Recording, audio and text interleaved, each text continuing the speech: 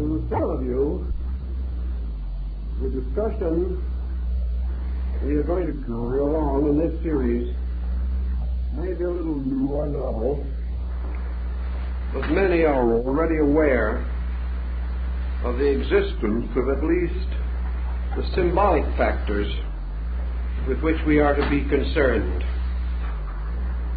The possible relationship between astronomy and religion has been so often discussed that nearly all Bible students, the students of comparative religion, are aware that such analogies or parallels do exist. We are interested, therefore, in determining, if possible, their validity and what they have contributed to our general knowledge of man's beliefs. Perhaps astro-theology would be a useful instrument as a common denominator of religions, for elements of it and traces of it are to be found throughout the world. In some way, for some reason, and the origins are obscure, these concepts unfolded together with man's religious and philosophical ideas and became almost universal. Now, how does this happen? The most obvious answer lies in the original unity of arts and sciences in the religious life of people. The first stargazers on their tall towers or ziggurats in the land of Babylon, these stargazers were astronomer priests. There was no differentiation between science and religion.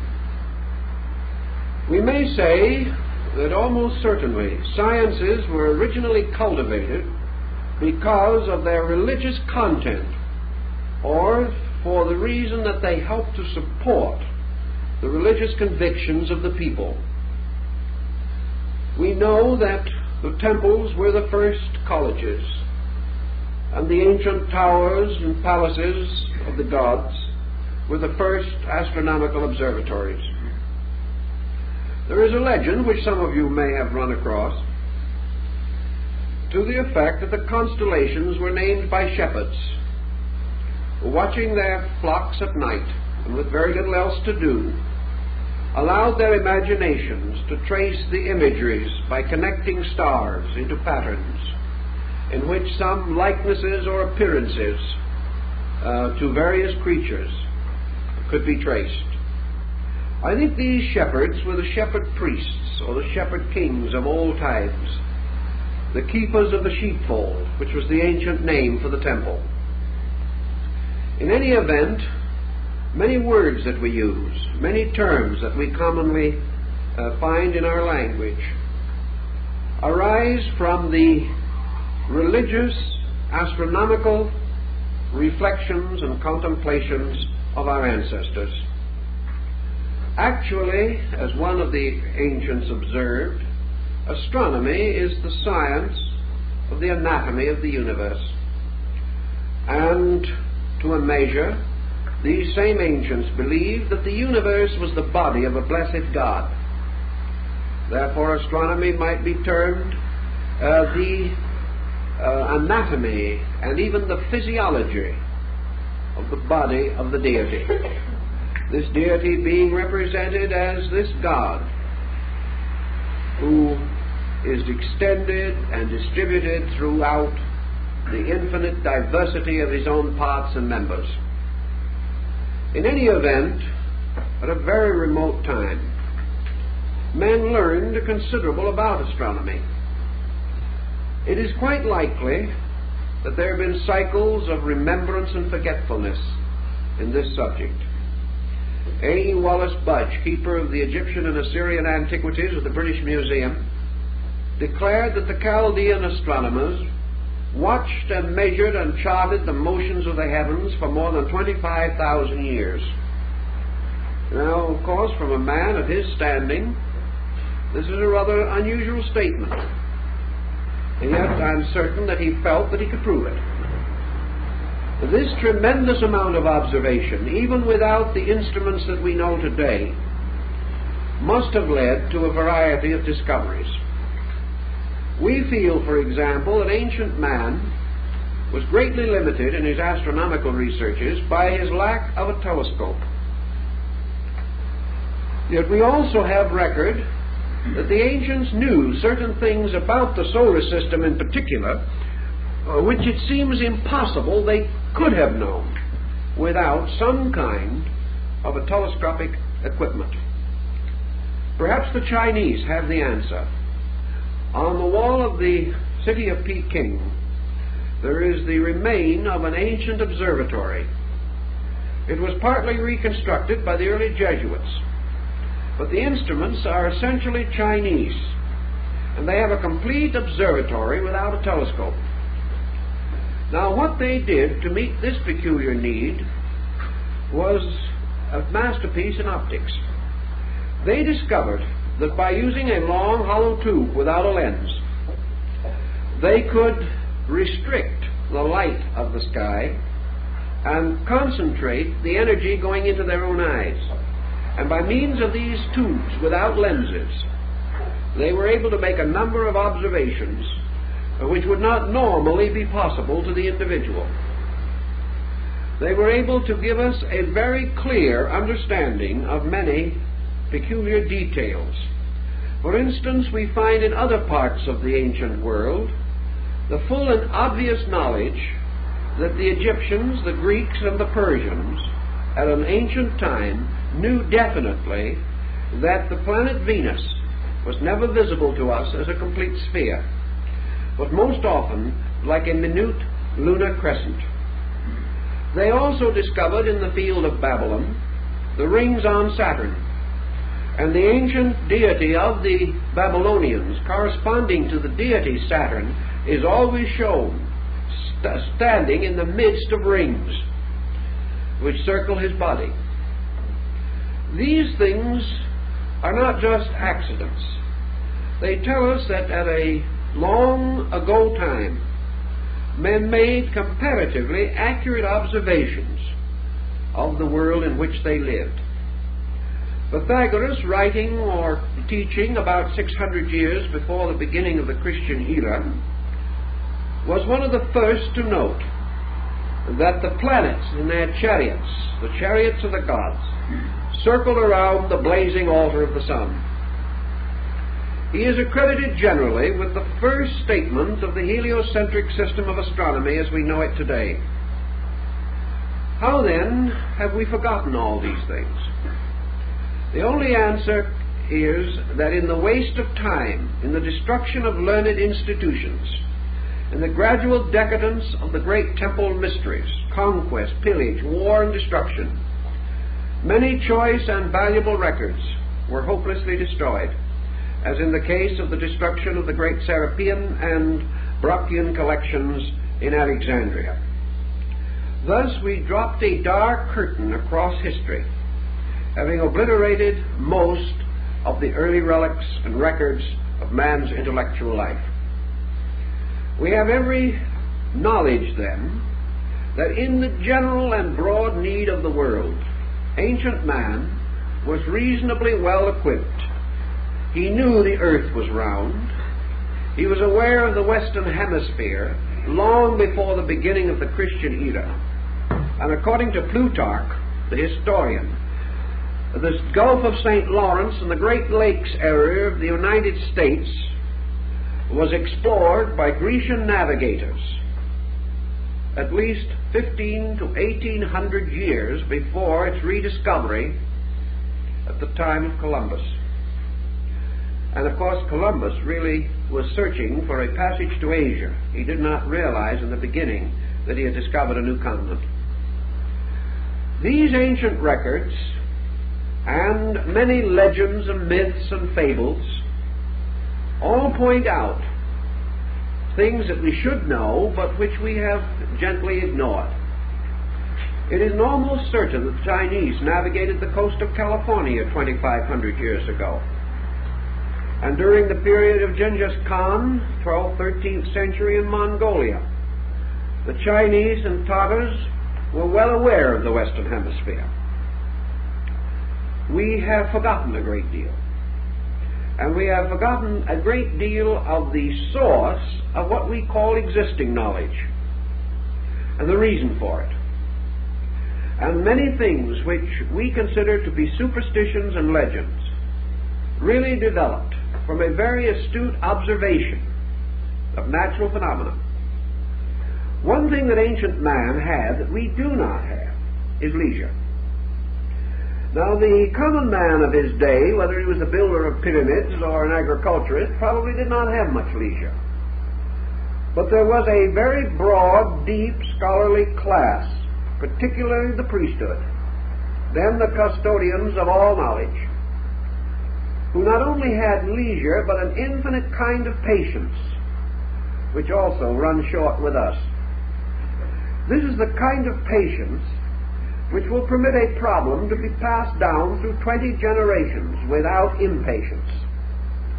Observations and reflections were not carried on by small groups in a period of months, weeks, or even years, but became the projects of empires and of dynasties and of descents of families, so that one problem may have been labored over for 1,000 years, each generation, each century, bestowing its own fragment of further insight.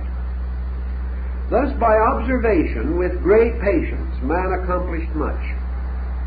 Another factor which had something to do with all this was man's dependency upon himself. Today we are no longer dependent upon the faculties and powers with which we were originally endowed. We have supplemented these powers and faculties by innumerable devices, depending more and more upon mechanistic substitution. We no longer need or call upon the resources of our own observational powers. Some years ago, an experiment was carried on one of the American Indian reservations, where it was demonstrated that a certain Indian of reasonable attainments, not a cultured man as we would term one, just a man who lived with his flock, watched them at night like the shepherds of old, and lived as our primordial ancestors lived, this man could distinctly hear a watch ticking in a man's pocket 65 feet away. We have no such power of hearing as this. It's gone, because we have no need for it. The present moment, we pick up the phone and get the correct time. Our entire way of life, when someone wants us to get out of the way on the road, they give us a blast we can hear a mile away. The individual no longer needs these faculties. He does not need them for his survival. He does not have to scent game. He does not have to scent danger. And with the way his dog is now, his senses wouldn't last long anyway. But in any case, he certainly, in those days, had the clearest and most complete possession of his faculties. He lived simply. He ate simply. His foods were not denatured. His life was not filled with unnecessary artificial tensions that close in our modern man. He could contemplate. His mind was not disturbed by the confusions that we know. And while he had his problems and his troubles, most certainly, he lived a simpler way of life. And with this simpler way, he was close to nature. And his intuitions, his inspirations, and his revelations had an authenticity which we cannot deny. For we know that all forms of knowledge that we boast today originated in times when the powers and faculties of man must have supplied him with the total instrument with which he worked. He had to be able to produce these things out of himself. And because of that, we marvel at algebra, we marvel at geometry, and all of these forms of learning, but they came from the past, from long ago. Man has improved upon it, but in the dawn of time stand the shadowy figures of the originators. And these figures, some way, stand head and shoulders above those who have made new and useful applications of these first great dynamic thoughts. And in this group of dynamics belongs our problem of astronomy. Now, in astronomy in those days, we involved another term, which perhaps has fallen likewise into evil times, and that is the term astrology. It is unlikely that, with the exception of navigation and the calendar, that ancient man studied astronomy from any great and profound interest merely in the heavens and their motions. His interest was in meaning, not in motion. He was searching the heavens for truths, not facts. He was looking for dynamics, and always his problem was to apply his knowledge to the immediate problem of his own existence. And out of these long observations, which perhaps gradually evolved his concept of the seasons, came the calendar, a method of determining the periodic return of seasons, the eccentricities of the calendar, and many interesting details. The Egyptians, for example, had a calendar which corresponded with a circle. 360 days in the year, 360 degrees in the circle. But they gradually came to discover that this was not quite right. They found their year getting badly out of order. So they created 5 intercalendary days. And they set these days aside and apart. And to these days they assigned the birthdays of the 5 principal gods. Interesting also to bear in mind that the Chinese and the old Egyptians and the very early Greeks did not have a septenary system of planets as later came into existence, but as the Chinese called them, the 5 emperors, the 5 great sidereal emperors. For the Egyptians and the Chinese were well aware of the fact that the sun and the moon were not planets. Medieval man did not know this, however, and constantly combined the planets and the luminaries to form his septenary. But the older people, like the Egyptians, decided that these 5 days should be the birthdays of the planets, and they set them aside. We are working now with a calendar reform project, and the only way we can make it work today is by the introduction of intercalendary days. So that now the thought is that we shall no longer have a 365-day calendar with leap years and other inconveniences, with the days of the week falling on different numerical days of the month and so on, but that we shall go back to the old idea of having 360 days, 360 degrees, and set aside the 5 days, not this time as birthdays of the gods, but now as our 5 world holidays, which would not be counted.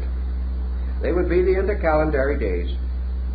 In this way we could simplify many contrivances and problems, but would make life very difficult for astrologers, who would have the problem of trying to determine this equation in correcting charts. Down in Central America, where the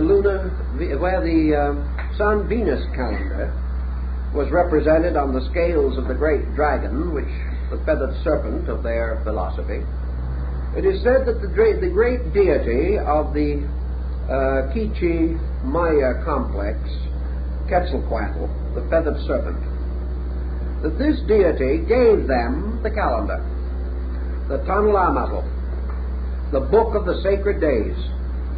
And by this calendar, which was ornamented with the symbols and devices of the gods, the world and time both were divided into epochs, eras, and compartments and separate units, and to each was assigned a deity.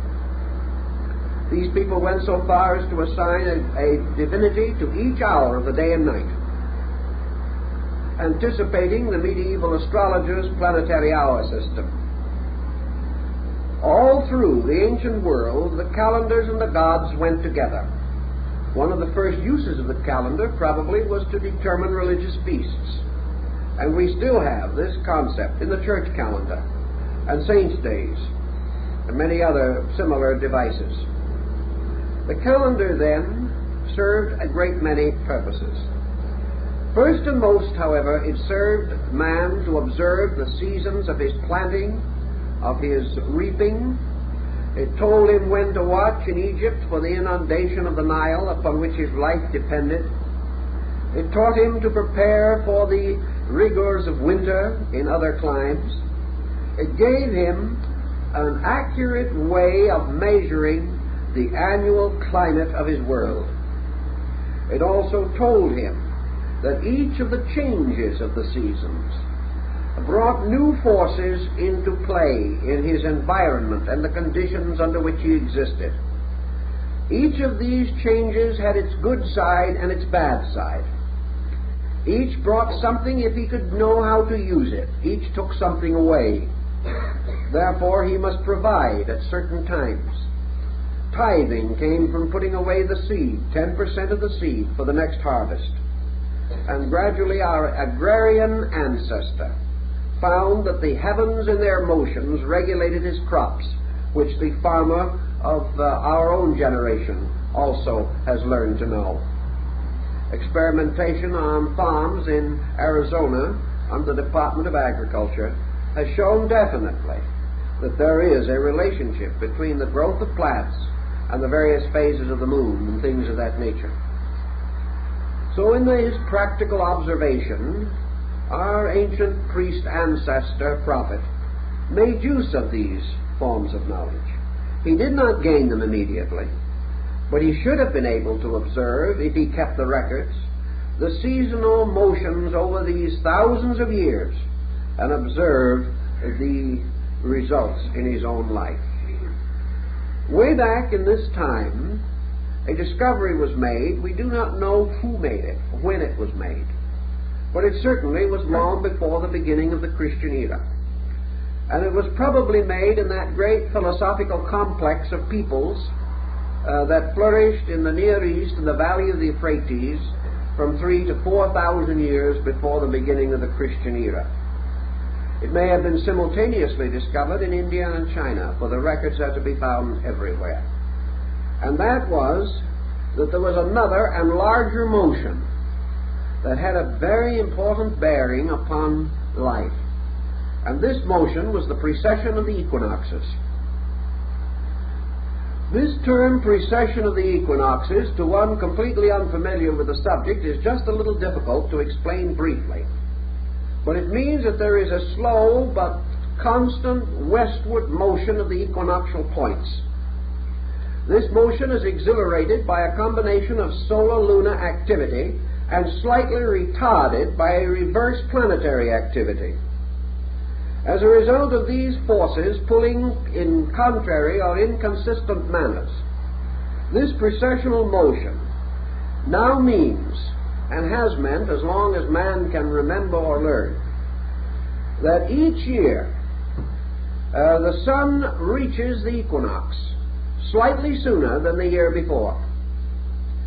That actually the coming of the sun is a little over 1 minute earlier each year, making an astronomical degree in about 72 years. Thus, every 72 years, the sun seems to drop back at the equinox 1 degree. If it so does, it drops back approximately 30 degrees every 2,160 years. And it drops back around the entire circle to any hypothetical point in one longer cycle of 25,920 years. In this period of time, the sun seems, only by appearance, seems to drop back around the entire circle of the zodiac, falling backward or fading backward at the rate of 1 degree every 72 years. This has been a very important time pattern, and the complete precession of the equinoxes requiring 25,920 years, is referred to as the Great Platonic Year. Plato was aware of it 300 years or more before the beginning of the Christian era. We know it today. No one has ever been able to shake the phenomenon. We have found new explanations for what caused it, but the fact that it happens is still beyond controversy.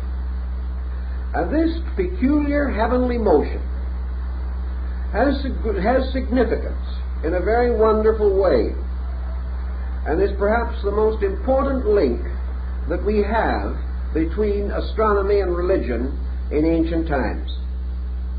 The precession of the equinox, therefore, means that every 2160 years the sun reaches the equinoctial point in a different sign of the zodiac, each sign constituting 30 degrees. If this occurs, then, we see the appearance of the precession, in which the sun appears to enter each sign in its last degree, and by precession move backward through it to its first degree, and then pass into the next sign, entering that at its last degree and moving back to the first. So this motion appears to be in exact opposition to the rest of the motions of planets and other elements composing the solar family. This peculiar observation, the study of the Platonic year, has led to a great many wonderful symbols and philosophies. To get a further picture of this, we must now move to the story of the sun.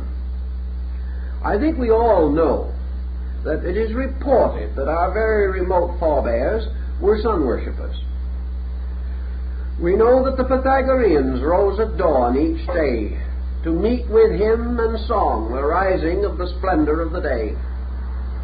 We know also that the Hindus worship the sun god under the name of Surya, and honored it, riding in its chariot across the sky. We know that the sun in China was the symbol of imperial heaven, and always the sun, as the great symbol of light, was held with extraordinary veneration. We also know that this experience of the sun was closely related to the agrarian cult, or the belief that religion was an experience of growth in nature. The farmer recognized his indebtedness to the sun. By degrees, men came to realize that only by the sun's power would the grain grow. Only by the power of the sun would light be given so that man could go out and labor. That if he was too long separated from the sun, man himself lost much of his vitality and power. And by degrees, the sun became a God symbol. The all-seeing eye of the ancients, the eye of Horus in Egypt, is actually a symbol of the sun, as is the pupil of the human eye. The sun was regarded as the eye of God, and it is said in the Bible that God made his tabernacle in the sun. All this sun worship was not merely a physical acceptance of the sun as a god. I've talked to a number of followers of very primitive faiths, known to be sun worshippers, and I've asked them if they actually worship the sun. They said, no, we worship or accept the sun as a symbol of a principle in the universe.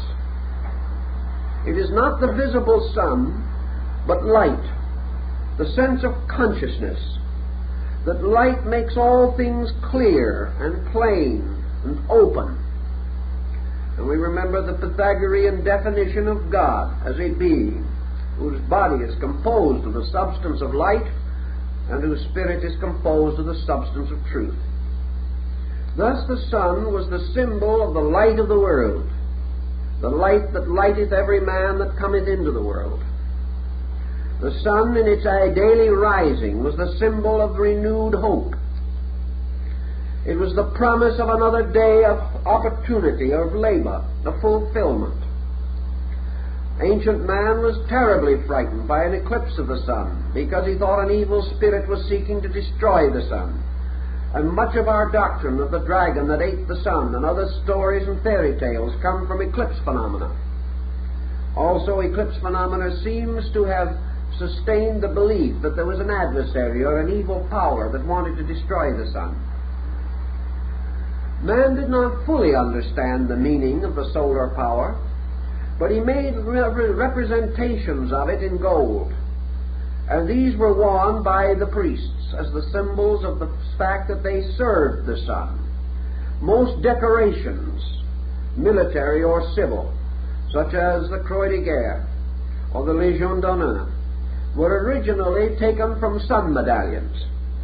We reward or honor the individual by bestowing a sun symbol or a rosette upon him. The halos around the heads and bodies of sanctified persons have gradually taken on sun symbolism attributes. These persons were radiant with spiritual powers or with great light within themselves. For the royalty, for the emperor, the king, or the great person, was reserved also the solar coronet. A crown is nothing but a sun, surrounded by a burst of rays. And as time went on, apparently these rays got to be a little inconvenient, sticking out in all directions, so they were turned in to the top, forming the ducal coronet and the crowns of the kings of Europe as we know them today, like the great English crown of St. George. Then among Christian peoples an orb and a cross were placed upon the top of the crown to symbolize the power of Christendom, and the crown became a radiant throne for the symbol of the Christian mystery itself. The sun, then, has always played this vital part. And we have had sun gods. Every religion has had them. They have always been wonderful, radiant beings. And nearly always they were the direct offspring of deity. They were the highest of the gods. And the tragedies that came to the sun gods were the tragedies that most affected mortals. When Balder the Beautiful, the sun god of the Nordic peoples, was slain by the mistletoe arrow, all the world wept, and darkness descended, and the joy of the gods was destroyed. Apollo was the sun god of the ancient Greco-Latin, Helios, and he is the one who drove his shafts or rays into the body of Python, and caused the great serpent to be killed and thrown into a great ravine in the earth. And later, upon the site of this ravine, and over the corrupting body of Python, was raised the shrine of Delphi. The sun god was always the slayer of evil because he was the overcomer of darkness. He was always the thing that saved men from night. And later, in the place of the sun god itself, came the sun or light symbol, the candle, the torch, the fire. These also dispelled darkness.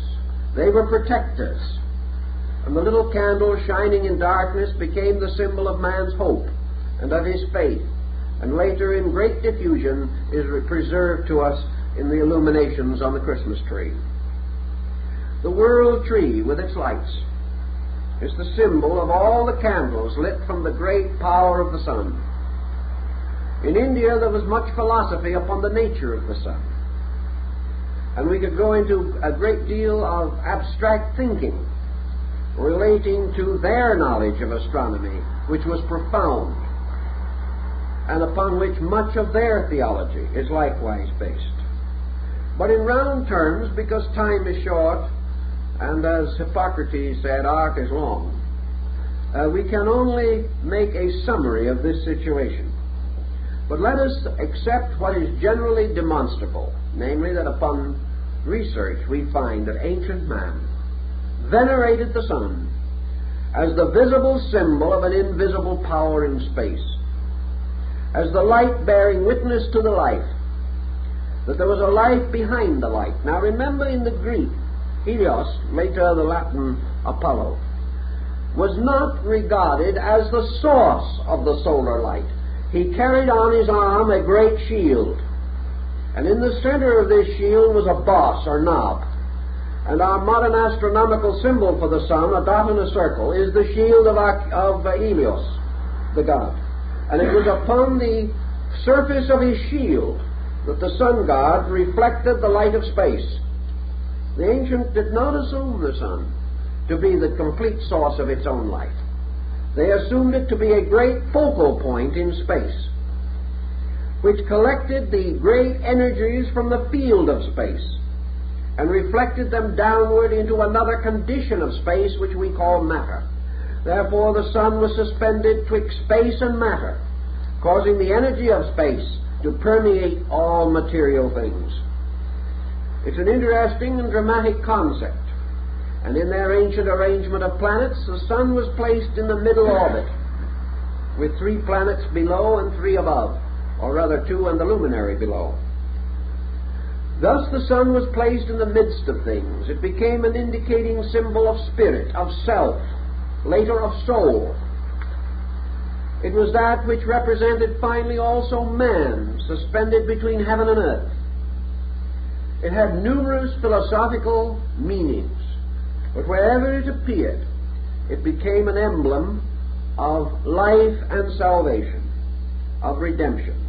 The wonderful Egyptian Pharaoh Akhenaton created the sect or cult of Atonism, which was the worship of the solar globe, the rays ending in human hands, to raise up or to lift all things, because he had already discovered from the wisdom of his people the drawing power of the sun, that the sun raised water and took it into the sky to form clouds. Ancient man watched these things, and with his own quiet wisdom he knew them well.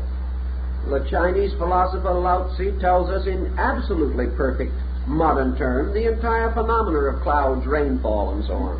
These things were known, although we have forgotten that our ancestors were so wise. Now the sun deity, having to a great measure become the symbol of life, passed through 3 paralleling cycles of apparently similar activities. These cycles, similar in their structure but different in their time equation. By the great precessional motion, the sun seemed to retire around the Zodiac in 25,920 years. By another motion, the sun seemed to progress through the signs of the Zodiac, making the complete circle every 12 months, causing what we know as the year. The third cycle of the sun was its apparent motion around the earth, by which it achieved the mystery of the 24-hour day.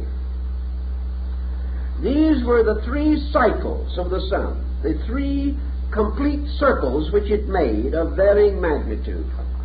The least of these cycles in their unity was the day, which consisted of dawn as one of its important points, that in the day the dawn was its vernal equinox, noon was its summer solstice, sunset was its autumnal equinox, midnight was its winter solstice.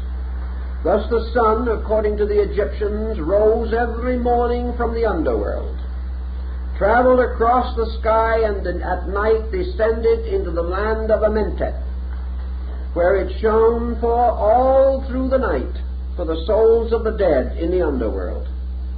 Now some of the old documents give us a peculiar little hint about this. They tell us, for example, one of the old manuscripts, that the people in the underworld lived upside down, walking around on their heads. Is it possible that the Egyptians had already discovered that the so-called underworld was the other side of the earth? We do not know with certainty, but we do know that they had navigated as far as the Western Hemisphere, so that it's quite possible that the people walking around upside down were not creatures of mythology, belonging in some fantastic ghost realm, but simply the recognition of something that is factually true as far as we are concerned. In any event, the sun shone in the daytime upon the world of the living and gleamed at night in the abode of the dead. The sun also had this secondary motion in which it went its great circle of the year. It was born on the 25th of December at the winter solstice. It won its great battle. Its resurrection over winter was achieved at the vernal equinox. It was enthroned at the summer solstice, which occurred at that time in the sign of the lion, rather than in the sign of Cancer, where we have it now, and was therefore enthroned as the Lion of the tribe of Judah, and also was seated upon the throne of lions, as told by the legends of King Solomon. And we know that Solomon is composed of 3 words: Sol, On, the name of the sun in 3 languages. All these different symbols. And then finally at the autumnal equinox, the sun goes forth to meet the mystery of winter, where it is to finally meet its death.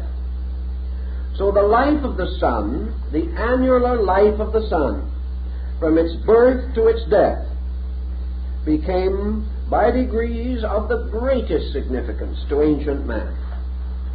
And out of this sun going through the 12 signs of the Zodiac each year came the story of the 12 labors of Hercules, for Hercules is a solar deity, as his name implies, and also the wonderful labors of Samson, for the word Samson in Hebrew means the sun man. That we can't escape these implications. There's nothing we can do about them. We know that at the summer solstice he carries away the gates of Gaza. We know also that when he slays the Nubian lion, he enters the sign of Leo. And that when he is taken into the house of Delilah and his hair is cut short, he is entering into the sign of Virgo the Virgin, which is the beginning of his decline towards winter, at which time, of course, his rays or his hair, these are cut off and he loses his strength.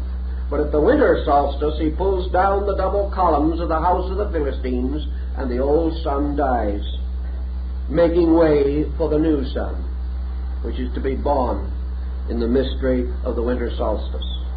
And as the old king dies and the new king is born, we remember the words that were spoken at the court of France: the king is dead, long live the king.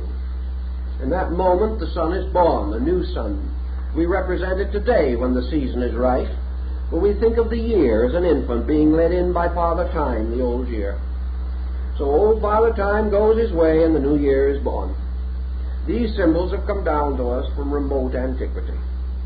And always the old and the new labor together, and forever ancient Cronus is combing out the golden hair of the solar maiden. It is a very interesting and profound symbolism, and upon it a great deal of religious material has been built. Now in this development of the religion of the solar deity or the solar being, we know that it goes through the signs that this again becomes Sindad, the sailor, whose adventures are nothing more or less than the 12 labors of Hercules, very thinly veiled. They are also the labors of all the heroes, from the heroes of fairy tale to the great epic heroes. We know that always Siegfried is the sun lad, or the sun hero, who slays the dragon with the enchanted sword Noton.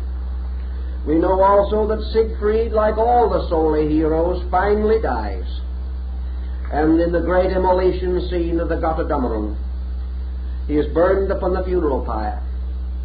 But out of the rising of the great waters at night, the Rhine or the ocean, there comes a new heaven and a new earth, and the gods go away, and the new gods and the new world come into being. Thus always this symbolism lives, making for us a wonderful drama. A drama we find in India in the story of Rama. There's manner also in China in the Yellow Emperor. Japan is the only country in the world of importance that made the sun god a goddess. It is the one ancient people that made the solar deity feminine, and the lunar deity masculine. Just why and how, again, is one of the great questions, but in any event, Amaterasu Omikami, the goddess of the sun, is represented in Japanese philosophy by the metal mirror, the perfectly plain mirror that is hung over the gates of the Shinto temple. It is the symbol, again, of the reflector of light, and it relates to an incident long ago, as told in the Nihonji and the Kojiki, the great classic epics which describe how the sun goddess was brought out of the cave of darkness by seeing her own reflection in a mirror. It was all very wonderful and gives us another phase of the same great story. Everywhere, then, these things play into religion. And with this basic thought, we now come to the larger year.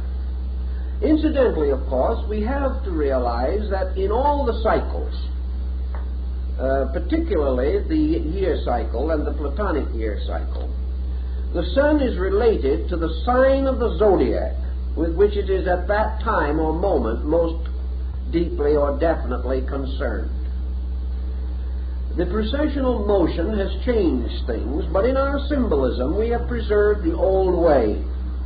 Consequently, for a brief lecture, let us not be too astronomically concerned, but merely try to point out the symbolism, fully aware that there are astronomical equations with which modern science will not be in full agreement. But as we are dealing not with astronomy but with symbolism, these equations are negligible, not worth the problem of reconciling them, although it can be done.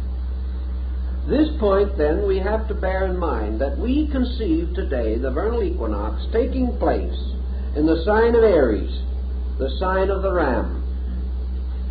We assume that the summer solstice takes place in Cancer, the sign of the crab, that the autumnal equinox takes place in Libra, the sign of the balance, and that the winter solstice takes place in the sign of Capricorn, the sea goat.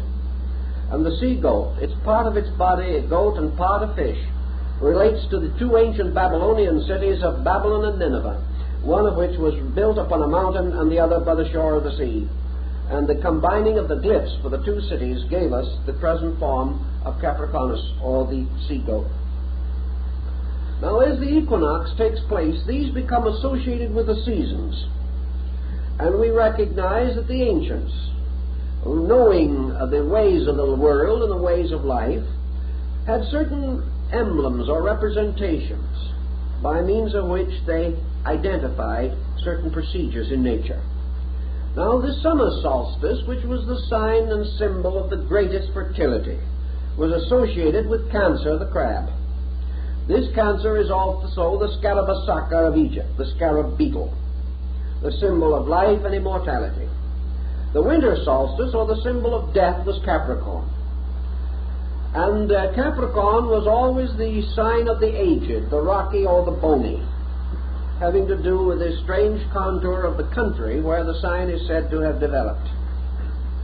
So that all things, in a long, broad, general term, are said to be born in Cancer and to die in Capricorn.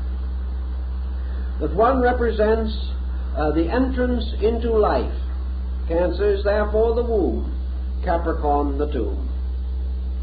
Capricorn was symbolized finally by Father Time, carrying the hourglass and the reaping scythe.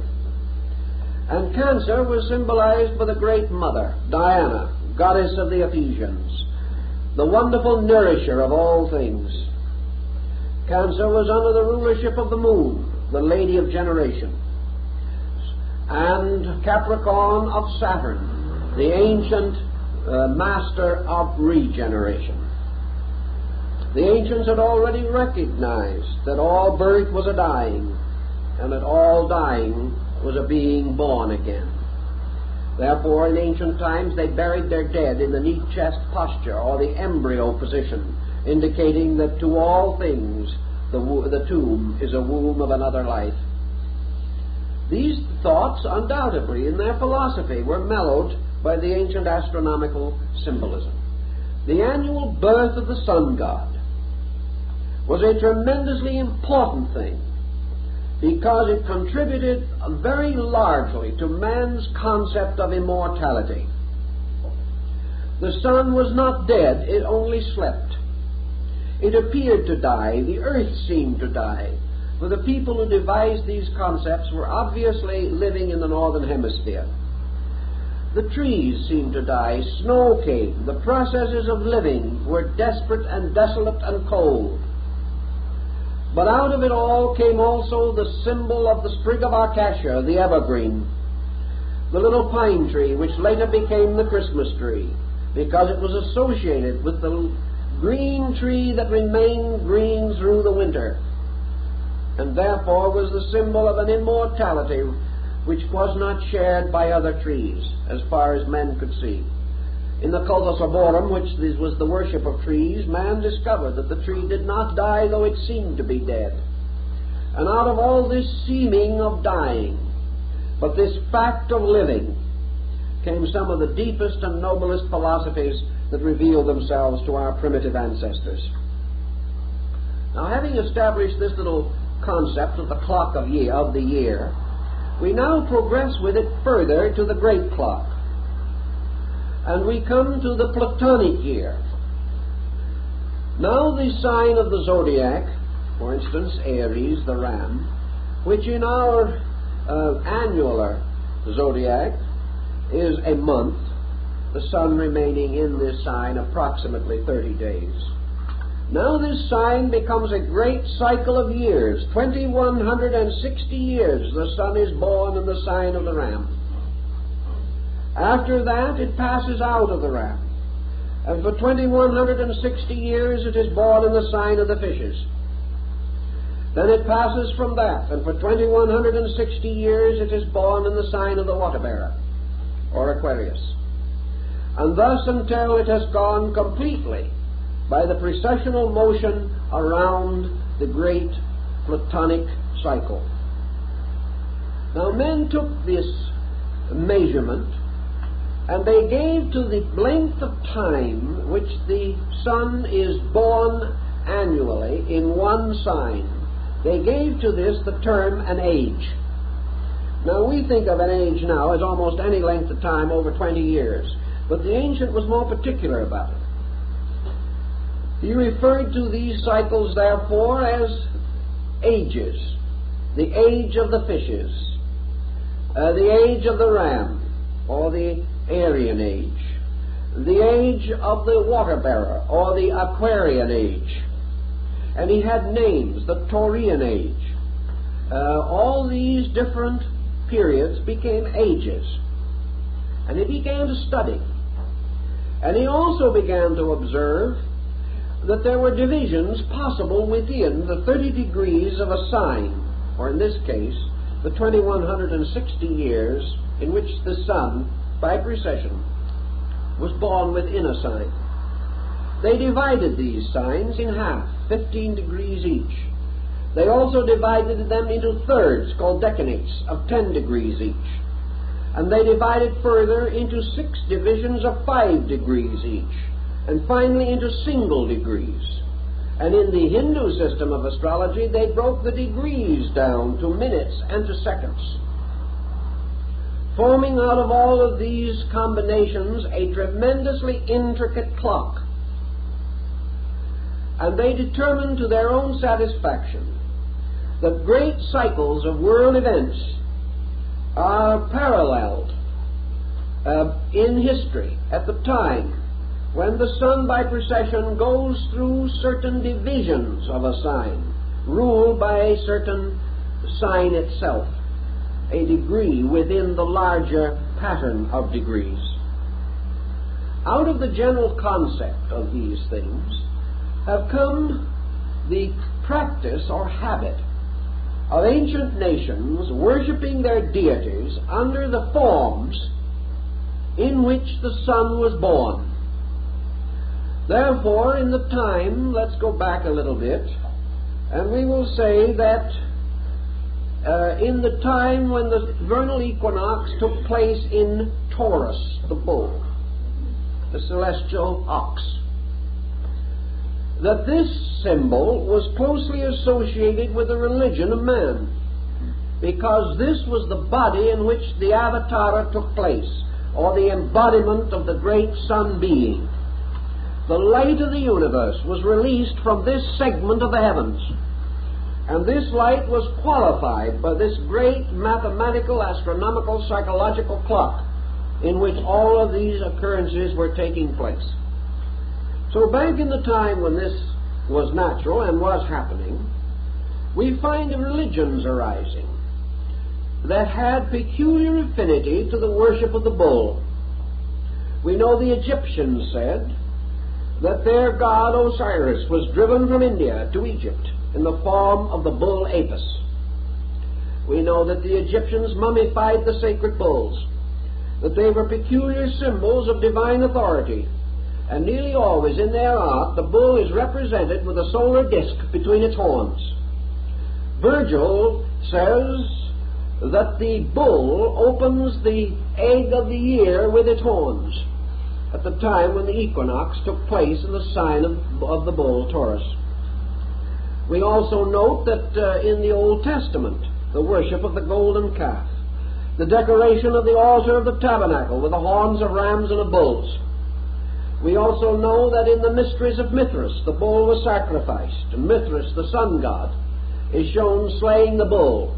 One of these carvings was left by the Roman legions in England, and the city of Oxford is named because of the Mithraic ox carving that was found there, going way, way back. We know also that in the Nordic rites, the first gods were licked out of the earth by the cow mother. Hathor, the Egyptian goddess with the head of a cow. We know Nandi, the bull, is the steed upon which the god Shiva rides, particularly in his rising. For in India, the Trimuti, Brahma, Vishnu, Shiva, represents the sun at dawn, the sun at noon, and the sun at sunset. And Parvati, the wife of Shiva, represents the mountains of the west. And Shiva, the sun, you see, Parvati, the consort, the wife of the Indian god Shiva, was the daughter of Himalayas, the lord of the mountain. And Shiva each day went to court her, and he crossed the sky riding on his handsome bull to visit the house of his beloved, which was the sunset. And when he was united in marriage with Parvati, the goddess of the sunset mountains, the child born of them was called Durga, or night. So the union of the sun and sunset resulted in night. It's a perfectly simple astronomical observation, but it became quite interesting, especially when it is well dramatized in Indian artistry.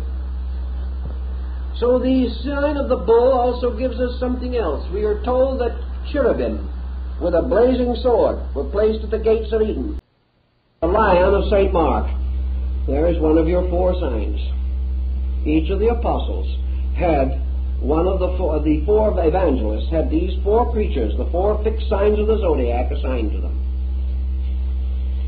Thus these symbols go on, and we find them not only in ancient times, but in more recent religious history. Now, after a length of time, 2160 years to be exact, the precession of the equinoxes retired till it reached the last degree of the sign of Aries, and we find the beginning of a new religion, a new concept of religion. And it is interesting that it should have arisen about 17 or 1800 years before the beginning of the Christian era. For it was at that time, according to the old tradition, that the great mysteries of the Greeks at Eleusis were brought into existence. Perhaps this date is traditional. Perhaps it is astronomical. But the fact is, it had served the symbolic purpose. For at that time it is said that at the time of the vernal equinox, always the time of greatest importance in ancient festival, the Hierophant of the rites of Eleusis came forth upon the porch of the temple, carrying in one hand the shepherd's crook, and in his other, in the hollow of his left arm, a newborn lamb. And he held up the shepherd's crook and elevated the lamb to the admiration of the people. And 1800 years before the beginning of the Christian era, he cried out in a loud, very loud voice, "All hail, Lamb of God, that taketh away the sin of the world." Now this lamb is very interesting. This is the Paschal Lamb. This is also the lamb associated with the rites of Jupiter Ammon, the ram-headed god of the ancient Egyptian, Latin, Greek peoples. Also, this was the ram's horns upon the forehead of the crown of the north and south of the ancient Egyptians. This was the scapegoat of Israel. And here also we have the offering of the lamb as an offering to the Lord in the sacrifice of Isaac. We have also many references to the blood of the lamb, purification by the lamb, the heart of the lamb, the Angus Day. And we find the rites and rituals of the lamb and the symbolism of it, Jason and the golden fleece. For the golden fleece was the symbol of the curtain of the mysteries. And this was the wool that was pulled over the eyes of the unworthy, the symbol of secrecy, the symbol of ritualism. The search for the golden fleece was man's search for truth.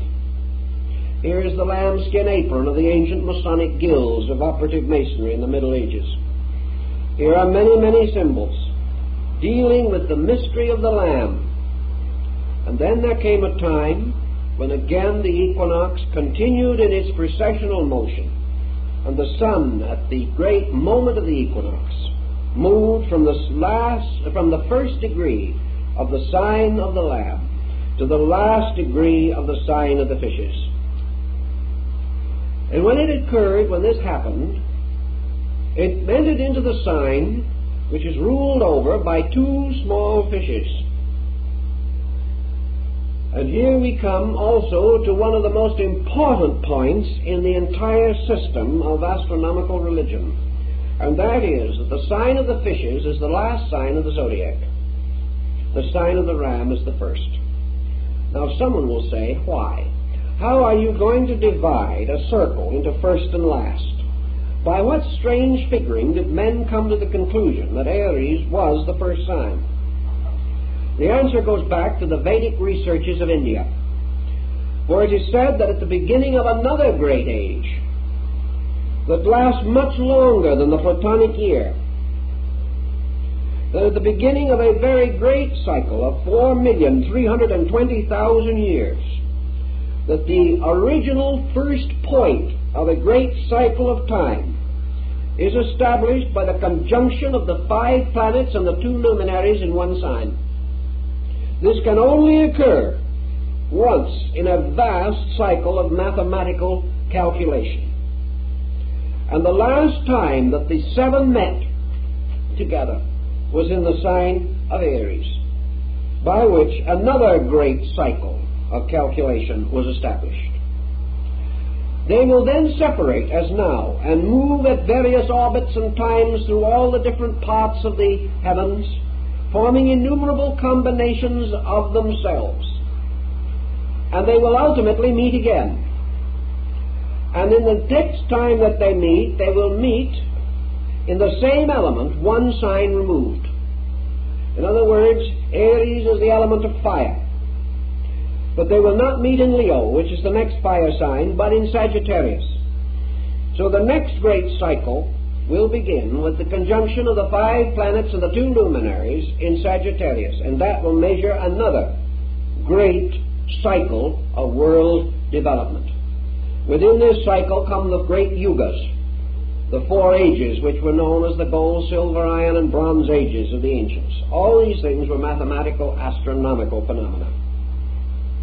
But for our present moment we say that the sign of Aries is the beginning, and the sign of the fishes is the end of the zodiac. Thus these two come together to form an interesting symbolism. And the sun god, or in this case, John on Patmos, describing the mysteries that were celebrated there, the Phrygian rites, causes the great being of the Phrygian mysteries to say I am the Alpha and the Omega, the first and the last, the beginning and the end. Now, this also has very great interest because of two symbols particularly associated with Christianity. One is the fish. The first symbol of the Christians was a fish. And in Rome they recognized each other by drawing the shape of the fish upon the sand. The name for fish was an acrostic on the name for Christ. St. Augustine says that Christ was a fish broiled for the sins of man. It's a very interesting symbolism. So we find Christ standing, calling the apostle, and saying, "Follow me, and I will make you fishers of men." The miracle of the fishes, the drought of the fishes, the miracle of the coin in the fish's mouth, many other miracles that relate to the story. And Jesus, in speaking, going forth upon a ship on the Sea of Galilee, the water symbol of the fish is very interesting. One of the ancient deities came forth out of the sea as Dagon, or the fish man. And the bishop's mitre of the Christian church is a fish's head on end. These things are important, for here we find a transition taking place. And at this transition of sign, the rising of a faith which had as its principal symbols the two principles, or two ideas, the Lamb of God and the Fisher of men. The fisherman's ring is the ring of the Pope. The symbol of the papacy was the great fisherman, named from Peter, who was referred to not very long ago in a book called The Big Fisherman. He was the fisher of men, and this was the symbolism. Now, if you look in your zodiac, you will find that directly across from the sign of the fishes is its opposite. Each sign has its opposite, there being 12 signs. And the opposite sign to the fishes is the sign of Virgo, the Virgin. And the Assumption of the Virgin, the feast of the Assumption of the Virgin, takes place when the sun, the symbol of the principle of life, is in the sign of the Virgin. It's a very interesting parallel again. Now, the Virgin in ancient times was Ceres or Cori, the mother who was always still a virgin, because she brought forth immaculately the food, the earth, the grain, the flowers, the trees. Everything was born from her, but she was still the mother of mysteries, the eternal Virgin. She was Isis, the mysterious being whose veil no man could lift. And this symbol in ancient astronomy carried in its arms either a sheath of grain, as Cori did, or sometimes the loaves of the Passover, or the unleavened bread. So we have an interesting thing. Jesus, the sun entering the symbol of the equinox and the sign of the fish, performed the miracle of feeding the multitude with 2 fishes and the barley loaves. And there were 12 baskets of scraps left. Again, the circle of the zodiac. Later, when the time came for the master to prepare for the Passover, he sent a disciple into the city, and he said to him, "You will see a man who carries a pitcher of water on his shoulder. Follow that man. When he enters into a house, go in likewise, and go to the upper room and say that your master wishes it to celebrate the Passover." Who is the man with the pitcher of water on his shoulder? He is the Egyptian deity Canopus, the water man. He is also Aquarius, the water bearer, always represented in the ancient system of the zodiac as a man carrying a pitcher of water on his shoulder. He carried that pitcher of water long before the beginning of the Christian era. So the sun, moving on, goes into the new age, or the age that is to come, to celebrate again its passing over in the sign of the water bearer. Of course, the sign or the ritual of the Passover is the passing over of the sun at the time of the equinox. All these rituals have been very carefully measured to meet the astronomical requirements. Like the epoch and the golden year and all these things, we have calculations to run through every one of these symbols. Now, one of the great questions that has arisen perhaps in our studies a little has been to determine, if possible, the time of the beginning of the age of the fishes, or what we call the Piscean age. It is, of course, a nice, trite contrivance to say that it began with the beginning of the Christian era.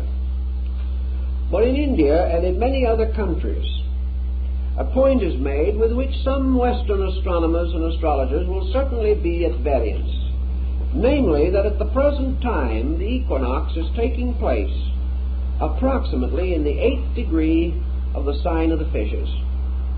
It hasn't left. It hasn't moved into this other age yet.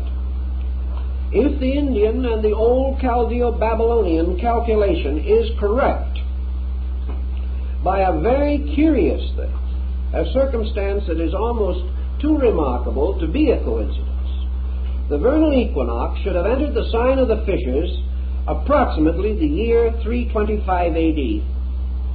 And that was the year of the establishment of the Christian church by the Council of Nicaea. It would have entered at the time when the heaviest influence was upon the quality of Leo, which also corresponded exactly. If from that point on you calculate each step of the precession of the equinoxes, from that time to the present day, you will find some very remarkable things if you break up the year as the ancient did. Now, if you take this period, the age of the fishes, and what is this age? Now you go back to your tables of Sargon, the king of Babylon, where the first delineations of the signs and planets are given. There's been no change in the readings of these symbols for nearly 4,000 years. And we find that the sign of the fishes was represented in that time, and still is in astrology, as a sign of water, the sign of retribution, the sign of the deluge, the sign of obscuration, the sign of karmic fulfillment, the sign of the end of an old way, the termination of patterns. In the great sun cycle in China, the deluge which ends the world is always associated with the sign of the fishes, and the reorganization or building of the new world naturally follows. But in this constellational diffusion, if we observe it carefully, there is a strangely psychological relationship between the key words of the sign of the fishes and the strange state of our world ever since this strange equinoctial occurrence took place. The obscuration, the hiddenness, and at the same time the strange spirituality which is associated with this sign, the mysticism, the inner and deeper yearning and longing, the age of the ministry, the age of the struggle, the strife, the pain, the problem, the winding up, the paying off of old debts, the completion of work left unfinished. And in many ways that is a bit typical of the situations we find ourselves in. Now, as we say, we have about 2,160 years to work with from the beginning of this cycle. And if we do assume for a moment that it could coincide with the Council of Nicaea, which was the formal creation of the church, and we know that from the time of this council on, the integration of the church took place. It became a religion. Prior to that, it was a group of scattered communities without leadership or organization. If we add 1/2 of the period of that cycle, if we divide this great period of 2160 years right in half, to divide the age into a positive and negative half, where does the half line drop? It drops approximately in the year 1400. In fact, it drops a little closer than that. It drops almost identically on the exact date set aside as the date of the Renaissance, the great change in our world, the beginning of the modern world as we know it, the moving from the negative half of the sign to the positive half.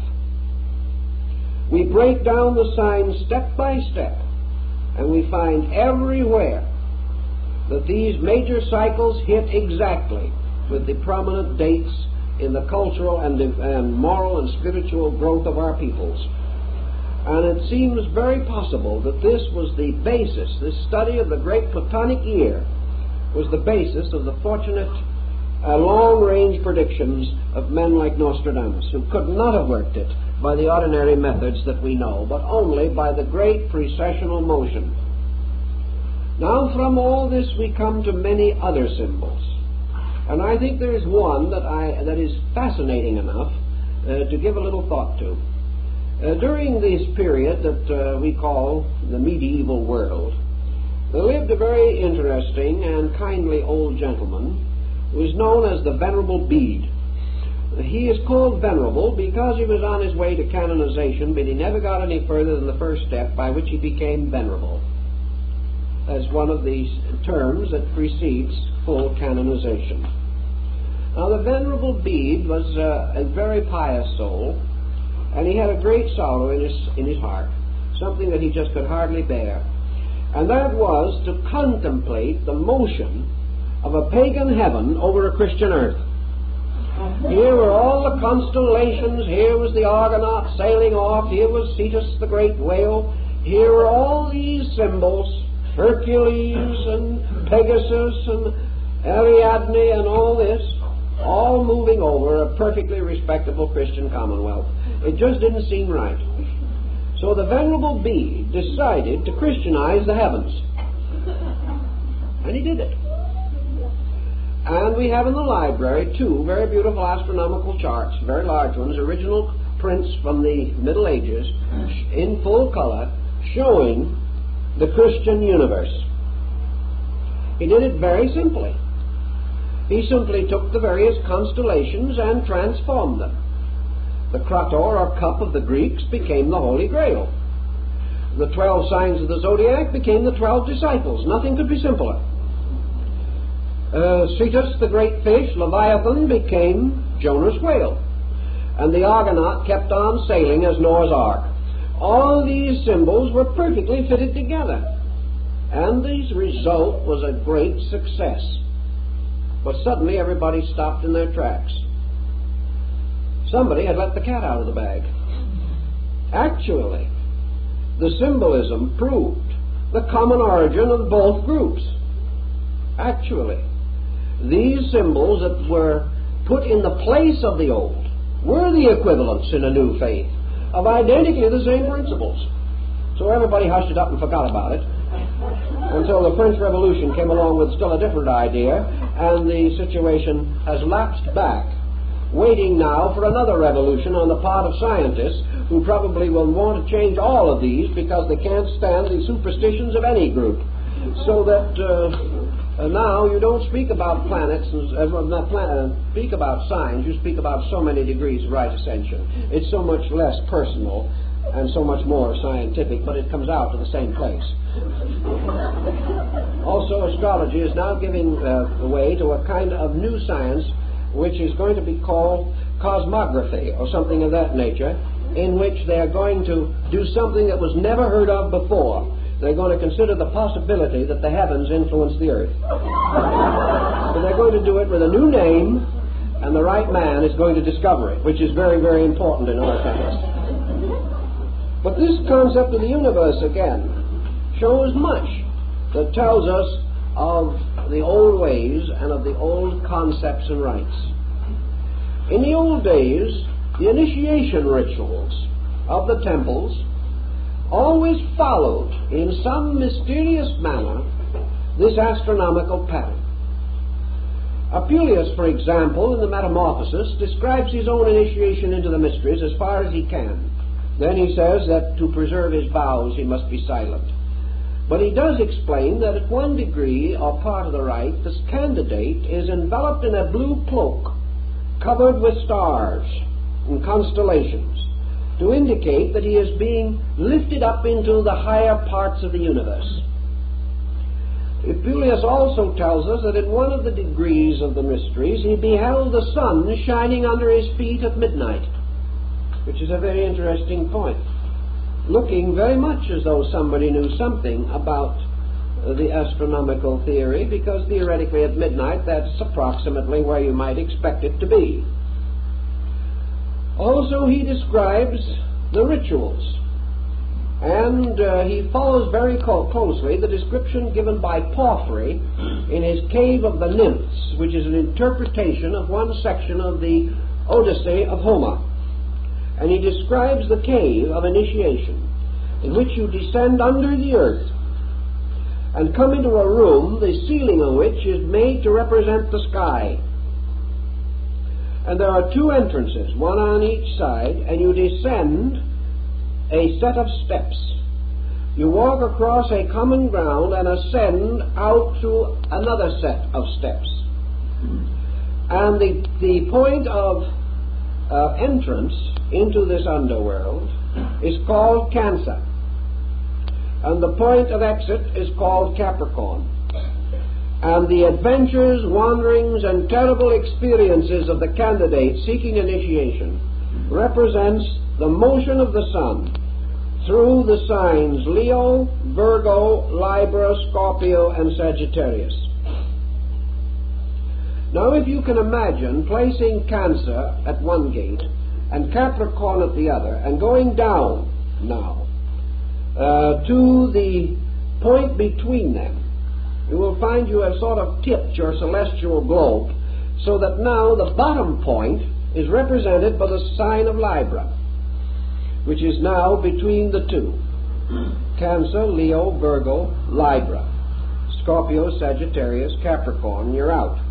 So that Libra is placed at the center in the bottom. The sign of Libra is the scales. Here the soul, descending into the underworld, comes into the judgment hall of Osiris, where his consciousness or his conscience is weighed upon the scales in the cyclostatia. The ancient peoples only had a zodiac of 10 signs at one time in a very remote period.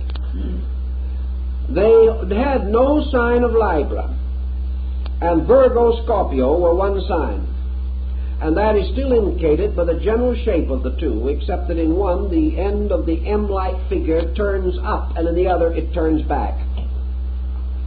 Now, at the time of the so-called fall of man, it was believed that the signs were divided and Libra was inserted between them. There is a very ancient doctrine about that, increasing the number of the signs to 12. But the sign of the scales, placed in the judgment hall of the twin truths in the temple of Amentet, is at the bottom of this V-like pattern of the descent of man into judgment or into generation. This judgment or testing in the mysteries follows very closely the entire cycle of ancient times and the ancient initiation ritual. Now, there is also a very interesting story relating to the human embryo.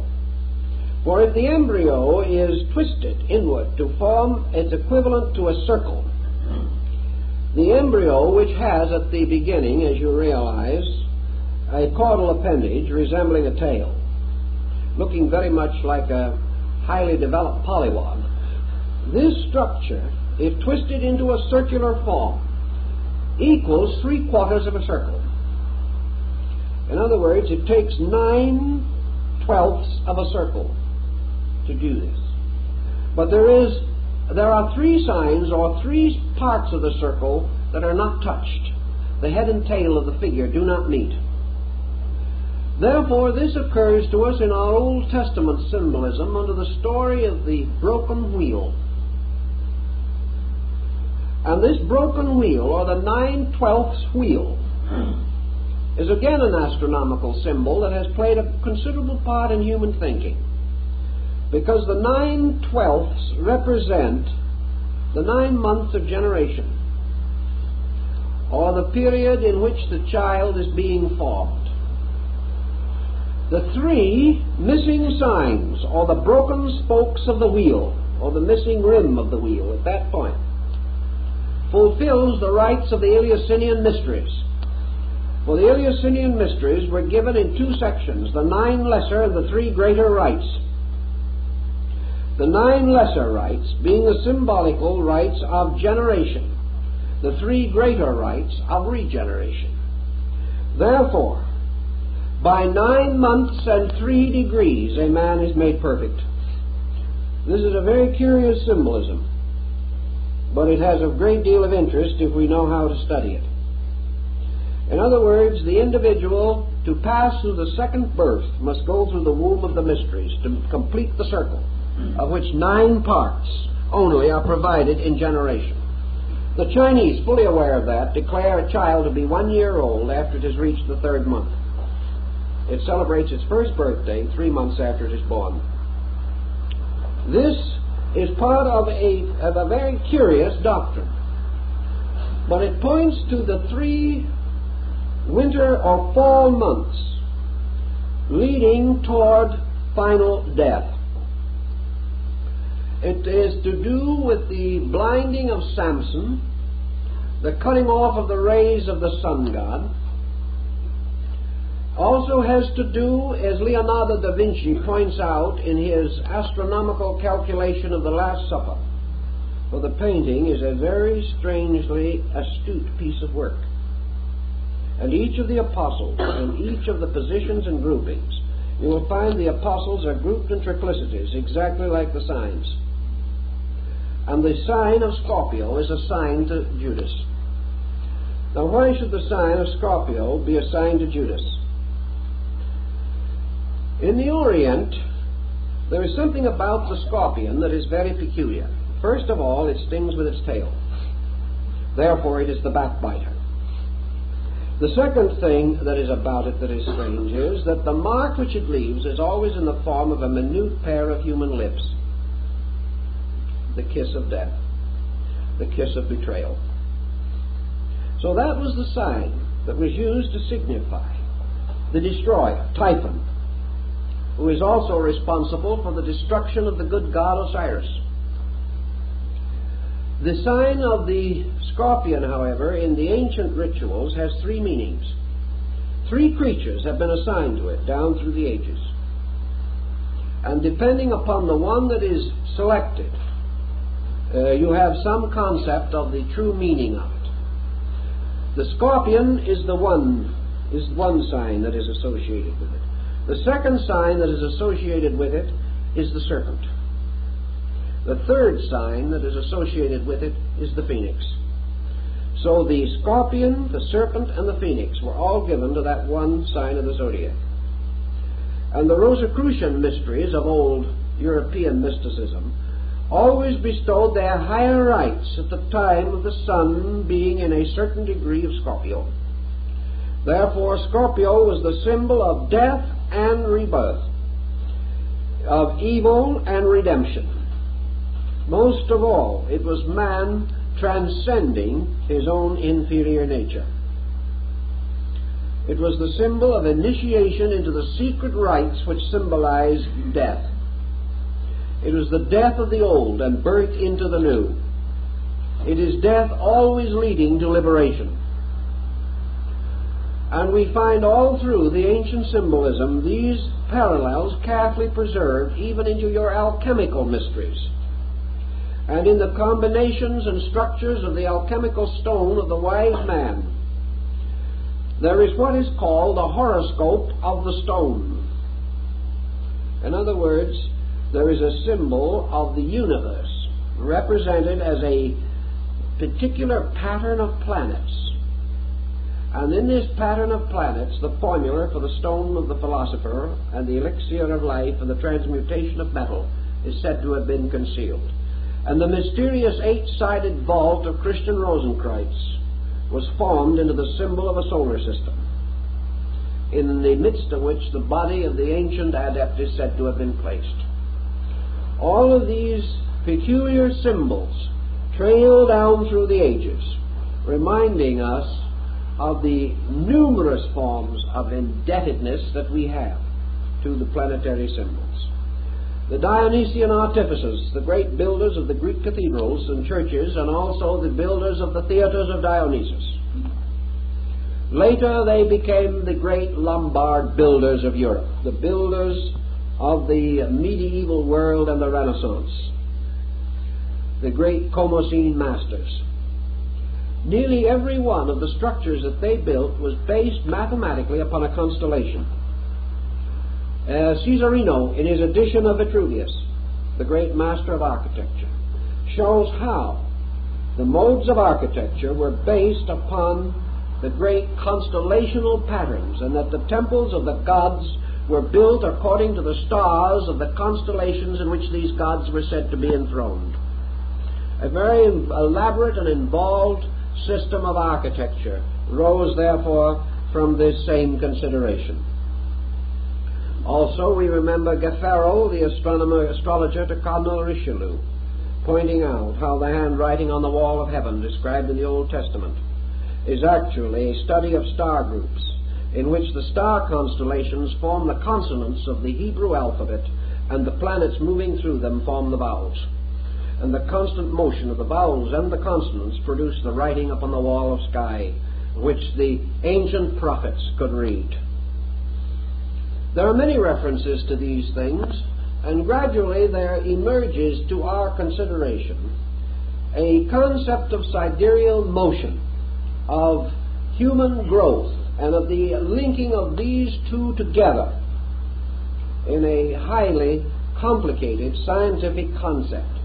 The details of this were evolved over so long a period of time and with such astuteness that it is almost impossible for us to exhaust the research work that has come down to us. Unfortunately, of course, it has been largely mutilated, but enough remains to give us a tremendous amount of guidance if we actually want to have this guidance. We have other things that come out of this constellational study. The constellation, the oldest circular zodiac known, that which was found at Dendera in Egypt and is now in the Bibliothèque Nationale in Paris, is a magnificent sandstone slab containing a study of the world, of the heavens as they were known at that time. Many symbols and figures are included in this zodiac which we no longer recognize or have any means of fully understanding. But we do have certain points that are very interesting. The Egyptians referred to what we call the Great Bear as the plow. It was the symbol of the turner of the furrows, and of course the ox of heaven was the one that drew the plow. This plow moved around the great polar star, and we have their knowledge now, which corresponds rather well with that of China and India, relating to the axis of this great system. According to the Egyptians and several other ancient peoples, the earth had more than two motions. Flammarion says 11, and I think the ancients were very near to that. They recognized particularly a peculiar oscillation of the pole, by means of which it seemed to point, hypothetically at different times, to various stars or near to various stars forming the Little Bear. Therefore, the ancients termed this constellation in India the Rishi, or the great sages, who at various times incarnated to become rulers of the earth.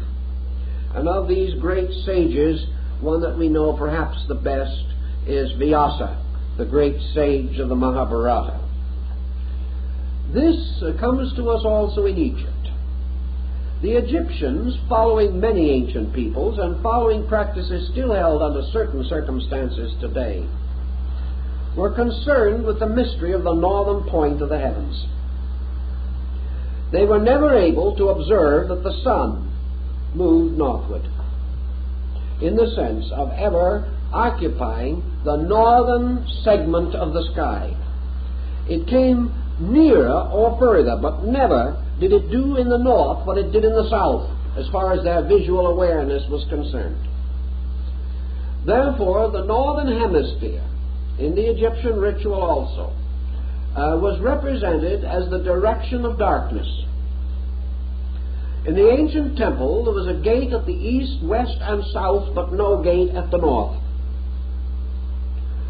Now, as a result of that, it has been held that people believed that from what the Greeks call the Hyperborean, or the area or region north of the winds, Hyperboreus, that from this region came only frost and snow giants and monsters.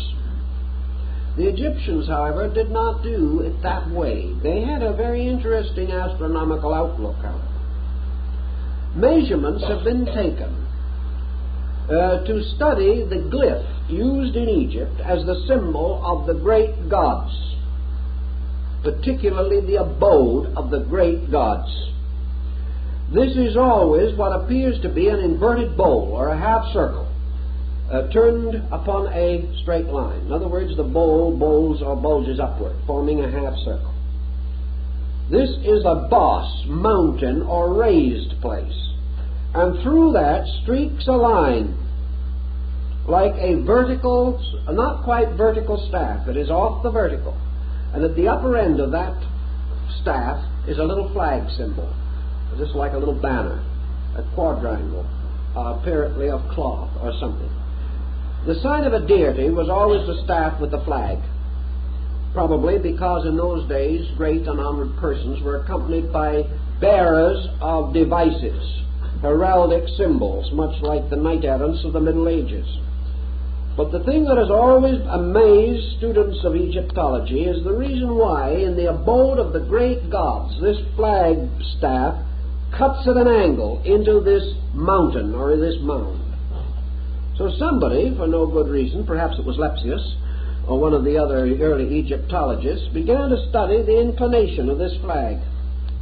And he examined a number of instances of it in great monuments. Of course, you can't be certain in hastily written documents by comparatively poor scribes, but in the great stone carvings, in the great sarcophagi texts and so on, he studied these things, and he found this was always the same. And he measured a little further, and he found that it coincides exactly with our inclination of the Earth's axis. What is it then? This mountain and this flag represents the North Pole, which was the abode of the gods, the great gods, that dwelt in silence. And in Egypt there was no symbol, no emblem, and no figure for the great gods.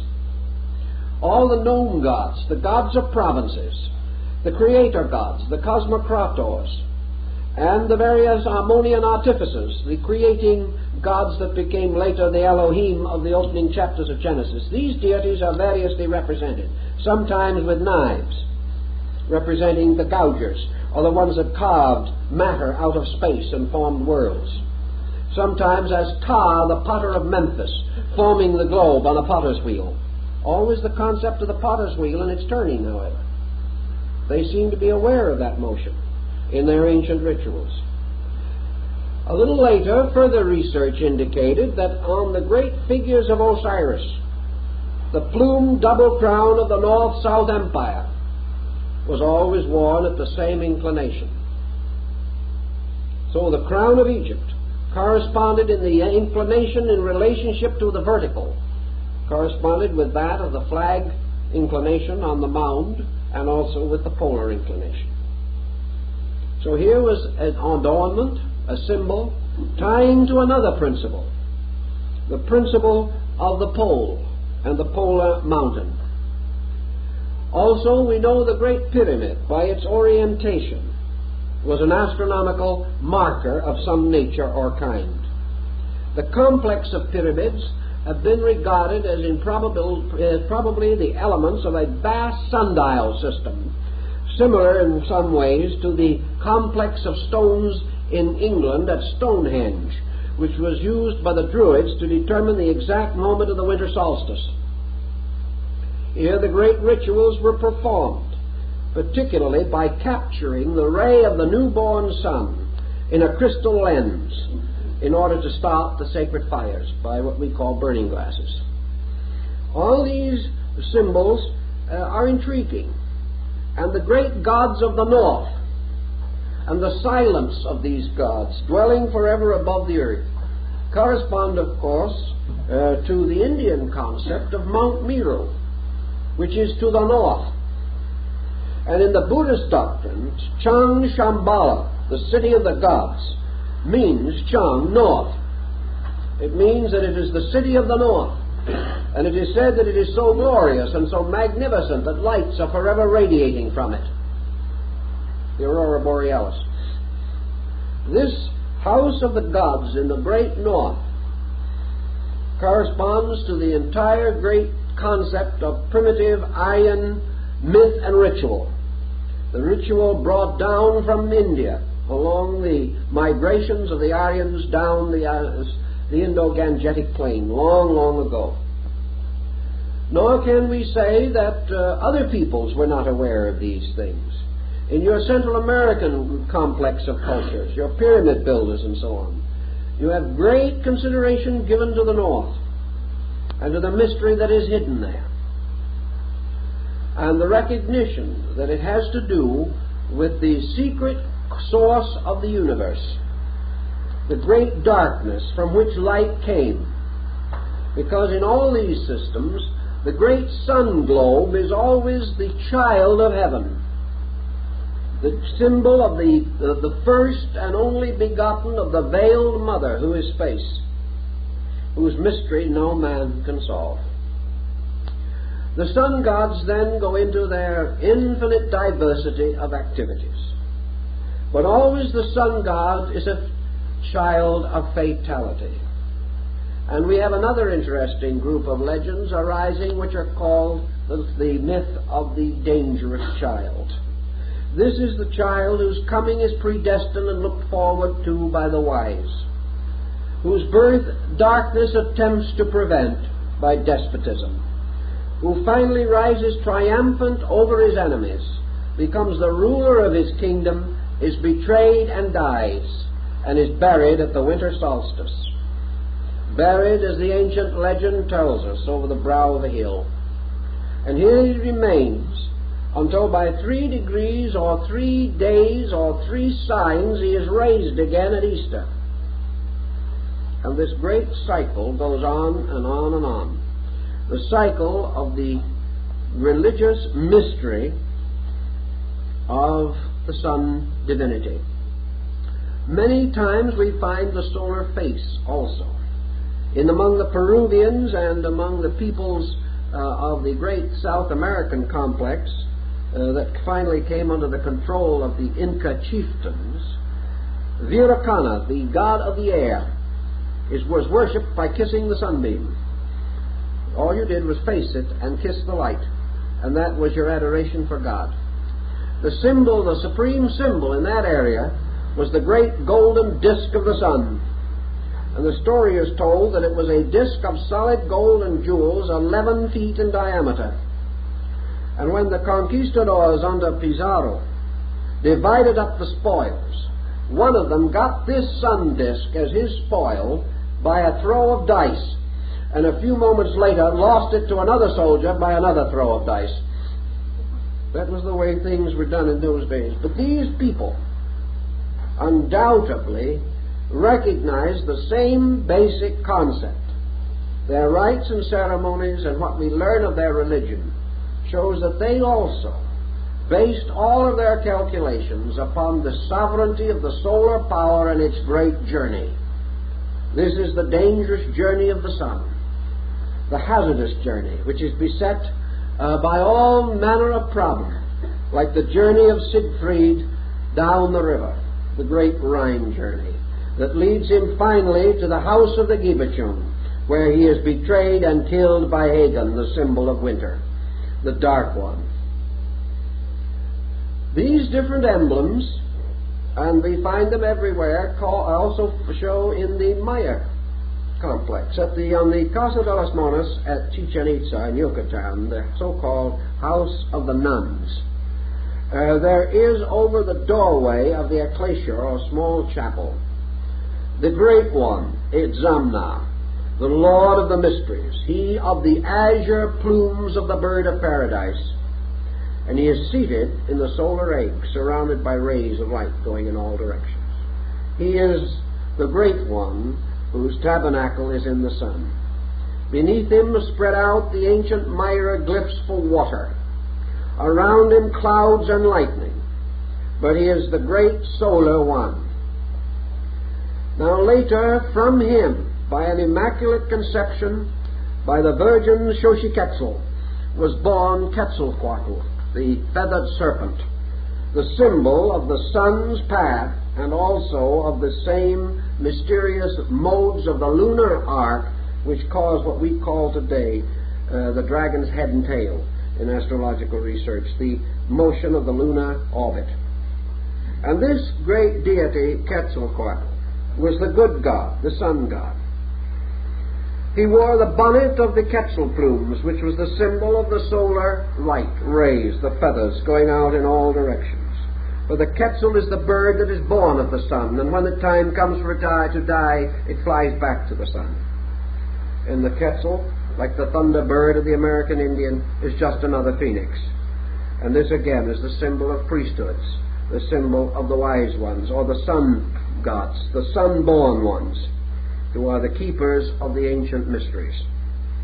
And this Quetzalcoatl served his people well, brought them out of darkness and ignorance. But finally there came from the south the evil one, the red-mirrored god Tezcatlipoca, the god of Mars.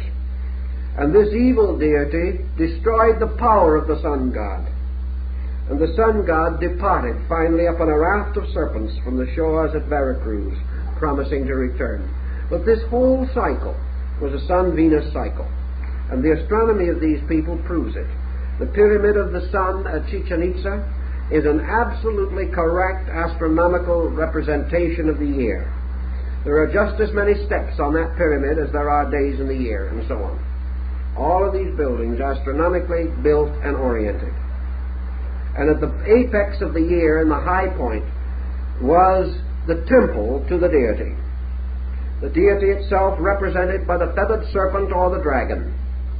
And the feathered serpent again, the symbol of the year, as in the Mexican calendar, where all the divisions on the calendar stone, the months of the year, are placed as scales upon the body of a serpent. Thus every part of this mythology, and it is this same serpent, which is Python, which is slain by the sun god every year, when he overcomes the year and becomes master of life, or the keeper of the year. And every year also at the end, the year destroys him, and the new sun god must be born. So out of all of these concepts, perhaps you will have some general idea of the part that astronomy has played in religious symbolism. Now, we do not say that astronomy has given the meaning, but we do say that it has constituted the convenient symbolism and has rationalized and made authentic the outer structure of the mystical philosophy that is based upon the inner meaning of these symbols. And as we go through the series, we will try to explore that also, to find the ideas that are behind the use of these symbolic forms. But I'm afraid for that you're going to have to wait till next week.